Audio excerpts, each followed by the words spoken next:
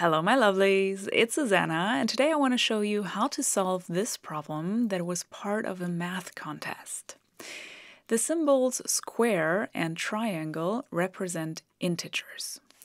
It is given that square squared minus triangle squared equals 37. Determine square squared plus triangle squared. We are given 5 different answers here. One of them says not solvable, so we keep that in mind that that is actually a possibility.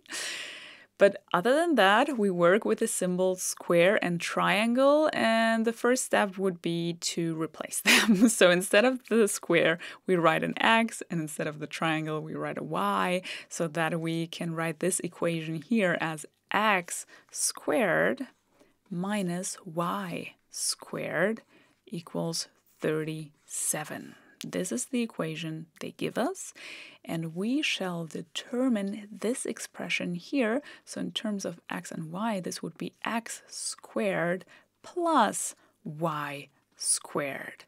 So they give us x squared minus y squared, and they want to know x squared plus y squared.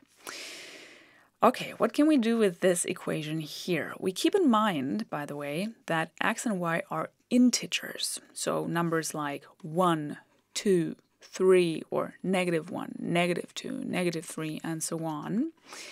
But in this equation here, on the left side, we have a difference of squares, right? We have x squared minus y squared. So we can write this difference here as a product.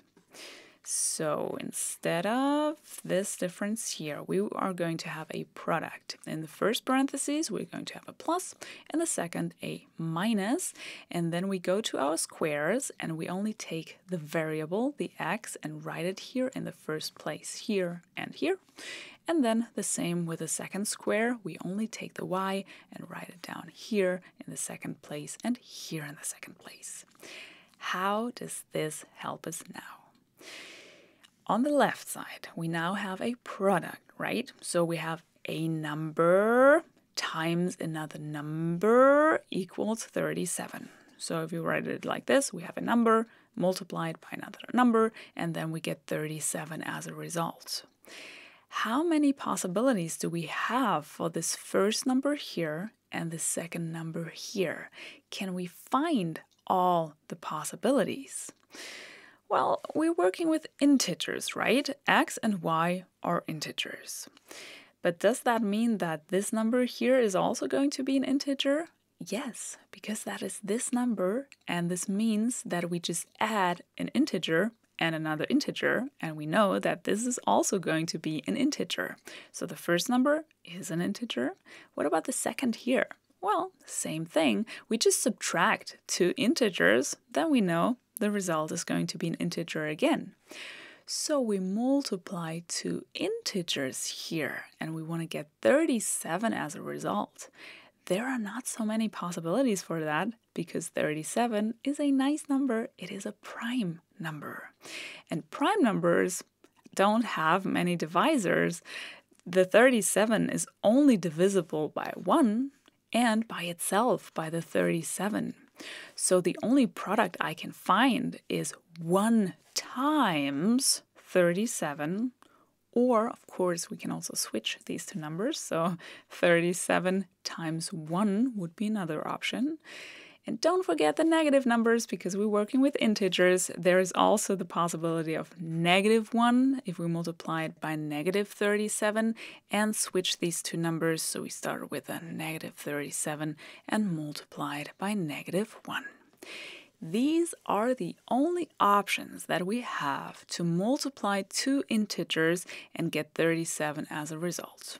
And these are the only options we have to take a look at. So our first option looks like this, the second like this, the third like this, and the last one. So let's start with the first option. This means that my first number equals 1. So x plus y has to equal 1, and my second number is going to be 37. So x minus y is going to be 37. This is my first system of equations that I have to solve. But it's not the only system of equations because we have more options here. So my second one would look like that my first number, my x plus y, is going to be 37. And my second number, my x minus y, is going to equal 1. I'm not going to write down the other two system of equations, but we have to solve all of these. So let's start with the first one.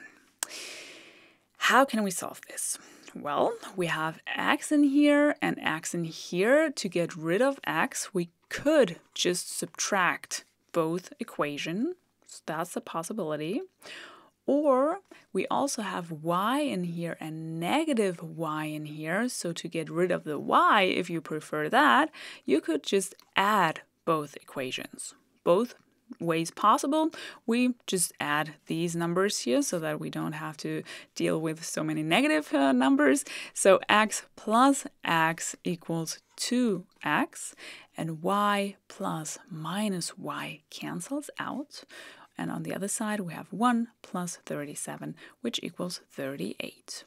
To solve for x, we just have to get rid of the 2. So we divide both sides of the equation by 2 so that this cancels out. And we found a value for x.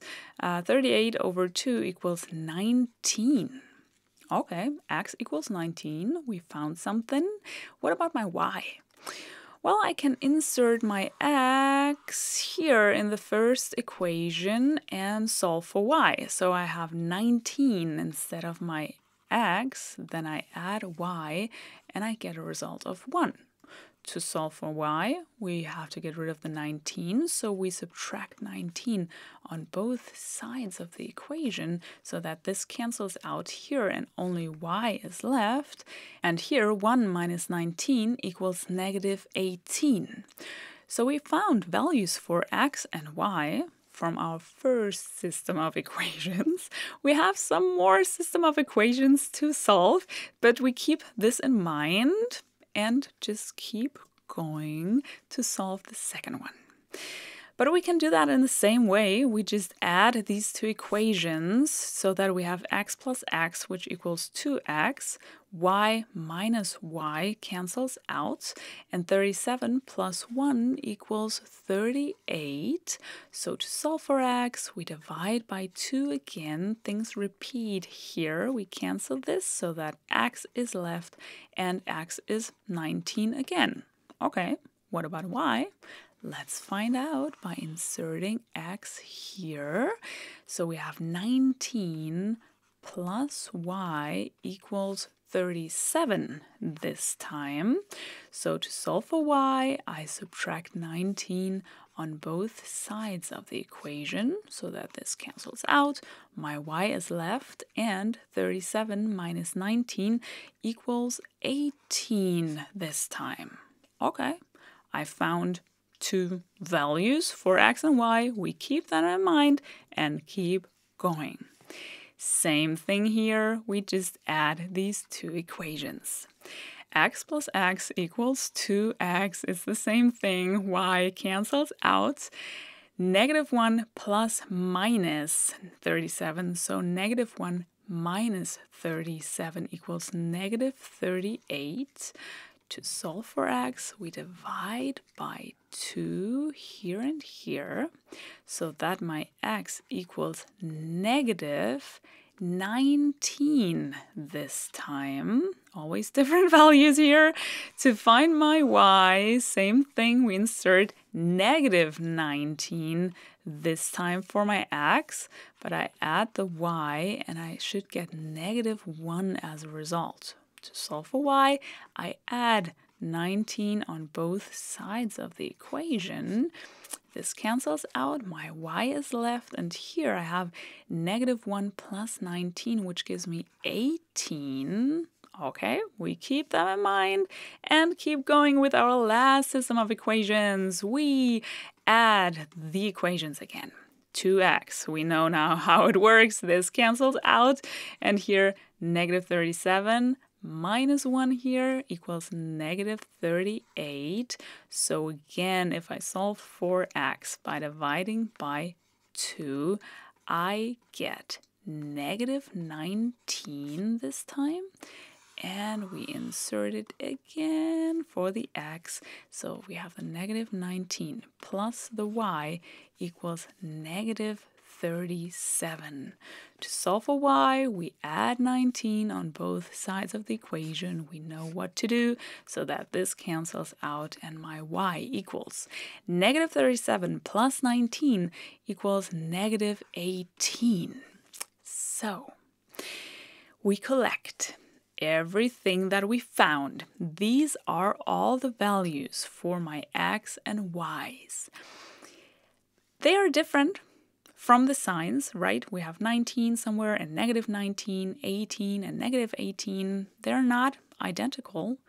But what were we looking for actually? We shall determine x squared plus y squared. So if we find x squared, which would be 19 squared in the first case, and we add y squared, so the negative 18, and square it, which result do we get?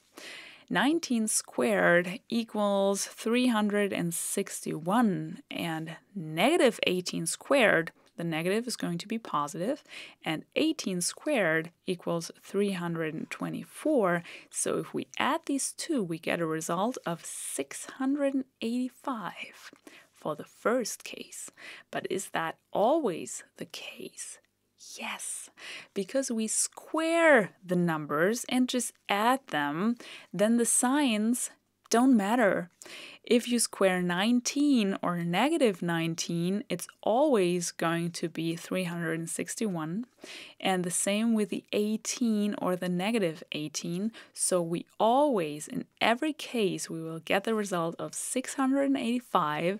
And so we solved this problem. I'm curious how you solve this problem. Please let me know in the comments. I wish you a wonderful day, and I hope to see you in one of my next videos. Take care!